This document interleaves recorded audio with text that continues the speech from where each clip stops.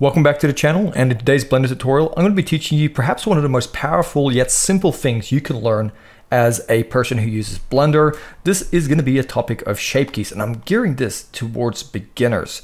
So what are shape keys? Shape keys, and I'm going to explain this in a video, essentially, we're just going to take a piece of mesh, and we're going to take the existing topology and create these shape keys, and in every shape key, we can position the mesh in just a little bit of a different way, and then Blender will automatically interpolate between these different shape keys. And we can even animate them, add values to them, and it's a lot simpler than it looks. So I'm going to show you where you can get this dragon model for free, and then you can follow along, or you can use your own existing asset if you want. But this really is so powerful. It's going to really put you forward as a Blender artist. It's going to enable you to do cool things to your models, especially if you're doing organic stuff and creatures. So let's jump into this awesome tutorial and have some fun.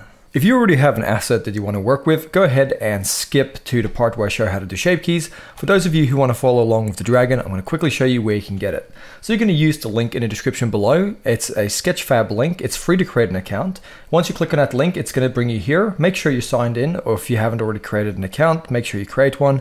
And this is a free model, and I'm going to give full credit to this creator over here. Make sure to follow them, check them out. And you can see over here, it is under Creative Commons attribution. It is allowed to be used for these purposes, and I give full credit. So the link for this will be in the description. So how do you download it? You're going to go to download 3D model, and then you can choose whatever option. I strongly recommend you go with the FBX option. Click on download. Now I've already done that. It doesn't take long to download. You're going to go to your downloads folder. You're going to right click on the zip folder and just extract it as you would any other zip folder. Go ahead and extract. And then you're going to get this one angry dragon file over here. And let's, for simplicity's sake, just take that extracted zip, drag it onto our desktop. And then what we're going to do is we're going to launch Blender 4.0. That's what I'm going to be using. Inside of there, I'm going to select everything and press delete. And then I'm going to go File. Let's go down to Import, and let's go to the FBX option. In this case, like I said, it's on my desktop, and I'm going to go ahead, one angry dragon. I'm going to go to the source and then click on the FBX file and then go Import FBX. I'm going to select these particles over here and just press delete. I'm going to select the chain over here and just press delete. You guys can keep whatever you want. That's just what I'm doing. And let's go into the front orthographic view. Press A to select everything, and then go RZ90 and press enter. Just so we have it like this. And what I'm going to do is I'm going to select the dragon. I'm going to quickly go over to the material properties. I'm just going to get rid of this and go new, and then go to base color. Go to image texture, let's click on open. And once again, I'm going to go to my desktop, and I'm going to go to where that is. So where's the dragon? Inside of there is the textures, and I'm just going to click here on the diffuse and go open image. And now if we go Z and we go material preview, we can see the texture. You guys go ahead and add the other ones if you want, like the bump map and all that. One more thing I'm going to do is just select the eyes. I'm going to do the same thing. Just give them a new material, go to the base color, image texture, open, and once again, just go into the textures file and then select the eye. With the eye selected, I'm just going to go hold in shift, select dragon, and go Control J. And now we have one mesh over here ready to go. And I am in the material preview. So now let's get into the shape keys. So shape keys are super simple. With your mesh of choice selected, go over to your object data properties, and under where your vertex group lives, you're going to see something called shape keys. Now maybe you've always seen it there, but you haven't known what it does. So I'm going to show you right now. You're going to click on the little plus, and it's going to create what's called your bases. Now bases is usually the one you don't touch. It's the one you don't alter. It's the original mesh in its position, right? Because what we're doing here is we're not editing the topology as in adding more or less faces or mesh. What we're actually doing is we're going to go between different shapes here. Blender is going to do the interpolation for us. So let's go ahead and click plus again. So now we have our first shape key. So now, for example, and don't follow along with this exact thing, I'm just going to quickly show you just so you get a quick idea. If I were to come in here and just quickly move something like this on that keyframe, and now I come back into object mode and I drag this value, Blender is going to interpolate between this one over here. So if I quickly go into edit mode with the bases, then I click on a key one, you can see these are the two different ones. Blender is going to look at each vertex and find the positions and then interpolate as we drag this slider. Okay, so now you guys kind of get the basic idea. So I'm just going to get rid of that key 1, go plus again to add it in. And now what we're going to do for our little fun example here is make the dragon mouth close. So make sure you have key 1. In fact, let's just call it mouth close. It's always good to name as you go. And now with that selected, let's tab into edit mode. And we want a point to rotate the jaw. So let's go over here to our tools and let's click on the cursor and let's click here in the corner of the jaw. And then let's go back to our move tool. And now let's go into wireframe. And if we're going to press C, we get our selection tool and let's select the jaw over here up to this point and maybe over here. Grab some of these guys here. And now what we're going to do is we're going to come over here to our transform pivot. Let's make it 3D cursor. And under our proportional editing, make sure that is enabled. And you're going to come to the drop down and make it connected only. And now if we go R, we can rotate and roll our middle mouse button to control the fall off. And I'm just going to come and close this mouth like this. I'm going to go back into the solid view, just make sure everything's looking okay. And then I'm going to go control minus just to shrink the selection a little bit.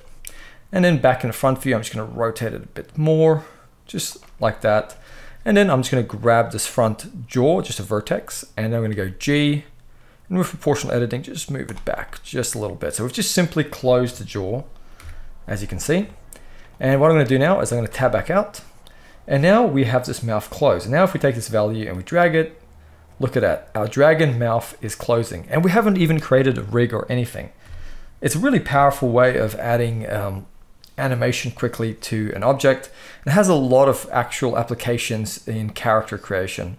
But now that we have a mouth, let's add another one. So for now, I'm just going to drag this to a value of 0. And if you're absolutely new, you might not notice. If you have anything with a value, you can just come here and click on this little X and it'll set all the shape keys back. So now let's go plus. Let's call this I, let's go blink.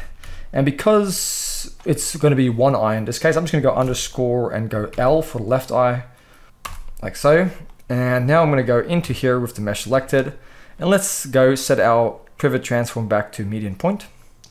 And now I'm going to select a vertex here. And now I'm going to go G with proportional editing. And I'm just going to maybe create a bit of a blink. I'm going to grab this eye over here, bring it out a little bit,